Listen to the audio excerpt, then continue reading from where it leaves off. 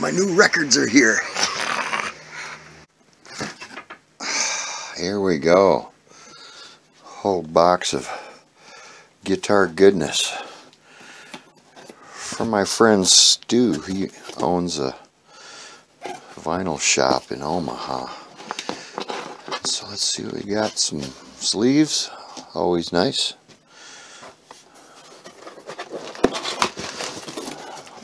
Okay. Stu always packs things nicely as well. Let's see what we got. Oh, business card. Recycled Sounds in Omaha. Tell Stu Mac sent you. We got The Best of Crow. Nice little shiny copy. This has got the song Evil Woman. That was redone by Black Sabbath, a Minneapolis band. Hard to find this. Here we've got Alice Cooper's Greatest Hits. That's a shiny copy. Alright, anyone who knows me knows Thin Lizzy is my favorite band. This is the Thin Lizzy Life Live or Live Life, the last live album that they did. Almost all the guitar players appear on this. Some great tunes.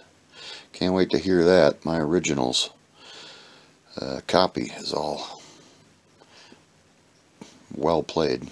This is still shiny. A little Yngwie marching out.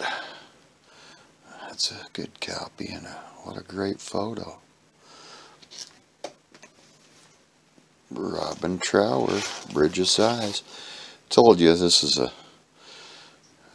guitar player's treasure trove of vinyl.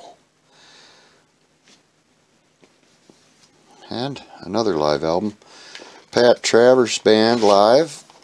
This is one of the best live albums ever. My band, the Lazy Boys, warmed up for Pat Travers back in the day. He was a pretty fun guy.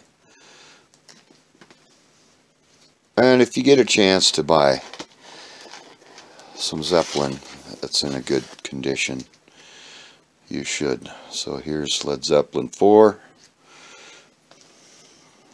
and Led Zeppelin 2.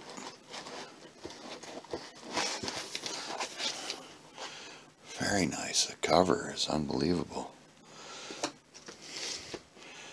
And here's Head East Live, one of the first live bands I ever saw in a concert situation as a young man, and I always had a kind of fondness for live albums because I could jam guitar with them, pretend I was in the band. It's a good bunch of stuff. Many hours of guitar listening pleasure coming my way. All right.